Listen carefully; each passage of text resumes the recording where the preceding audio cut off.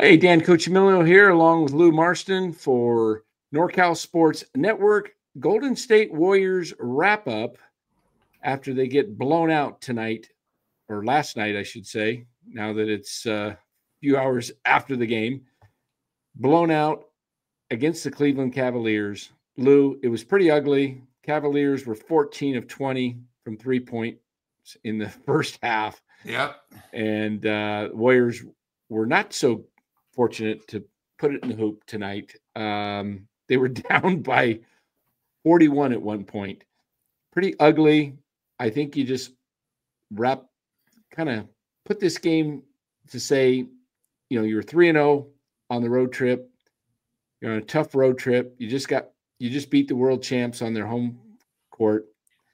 And it was a natural letdown game. Cavs were 9-0 going into the game. And they were hearing noise. Oh, the Warriors, the Warriors, the Warriors. And Kenny Atkinson, former assistant coach with the Warriors, now he's got the Cavs at 10-0. The Cavs look like they wanted to come out and make a statement. What do you think tonight? Yeah, I mean, definitely I think the Warriors sleepwalked to begin the game. And I think when you're on the road and you play a great team, they got hit in the gut. I mean, the Warriors were sort of a step behind. I mean, it's not too often you've seen a team, and I can't remember a team score 83 and a half. I mean, normally it's 50, but they scored 83. And the Warriors were down at one point, 41. Forget about the second half where, it's very hard to play a full game when you're up 41. Second half, Cleveland wanted to make sure they weren't injured. I thought Kerr did a lot of things tonight that might help the Warriors in the long run. He didn't really call timeouts. He wanted to see how his team because this handled the first game where they were down, they were getting outplayed, they were getting out-hustled. And Kurt said, let's see how this team works. Let's see what they're going to do. I think what really the big sign was our big starters, for the Warriors were minus 25, 23, and 24. And you don't see that too often, the plus or minus. And, they were just outplayed, and it's only one game. Remember, let's take a look at the box. And, it'll be interesting to see how they come back on Sunday where they go to Oklahoma. So, the Warriors have played great. I think they've had a lot of, they played Boston, still a big win, but without their best player. Cleveland was hungry, and they just got outplayed. It's one game, but, Cleveland was a better team, and Cleveland was at home. The Warriors, this is their fourth game of the road trip. They might be getting tired, and it happens. It's the NBA. I think if there was a couple of positives to tonight's game, it would be that DeAnthony Melton came back off the injured list, and he played 18 minutes. He had 10 points. He was 2 of 6 from 3-point range. Nothing great, but and I thought Jonathan Kuminga looked pretty good. He had spurts out there. He made some nice threes from distance. And Pods was back in playing, coming off of an illness. And, he was out there hustling. Not a lot of great things out there. I mean, the Warriors were completely, out-rebounded tonight on the board. Let me get rid of that. It was just an ugly game. And you got to give Cleveland credit. I mean, they were hitting everything from the outside. And then when the Warriors tried to adjust to go to hit the threes, they had Mobley in the middle. They were getting easy layups. I mean, I just saw tonight, our leading scorer through the season, except for Curry, Buddy Hield only took 4 shots. So I think what Cleveland did is they said, listen, we're going to concentrate on Steph, and we're going to concentrate on Buddy Hield. Let somebody else beat us. And, and that could be the recipe. And again, the other thing is the Warriors got sloppy. Some long passes, and against good teams, they're going to beat you. It happens. Well, Cleveland's long. With long and athletic and quick. Yeah. And I fully expected them to lose tonight. I did not expect the Warriors to really be in the game too much, but I didn't expect them to get down 41.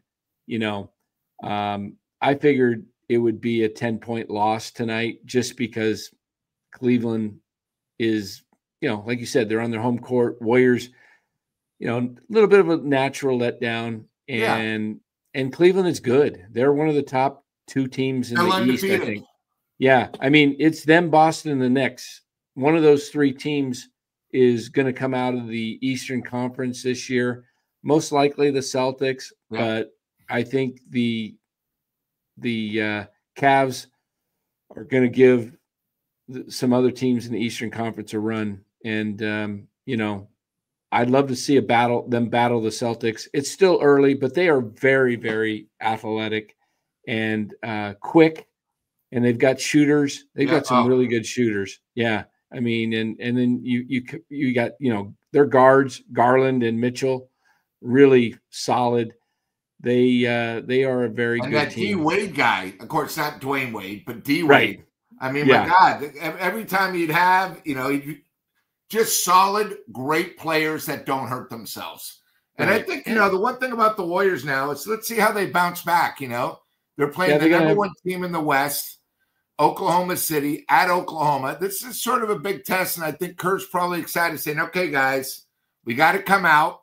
We got to come out on fire, because I think they sort of sleepwalk, especially after Boston. It's just natural, you know. And they got. I mean, it was over by the beginning of the second quarter.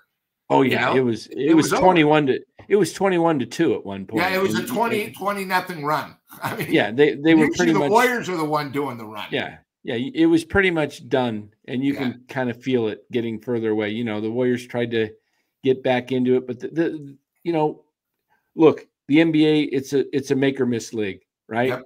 And tonight the Cavs were making everything, and the Warriors were not hitting very much at all in the first half.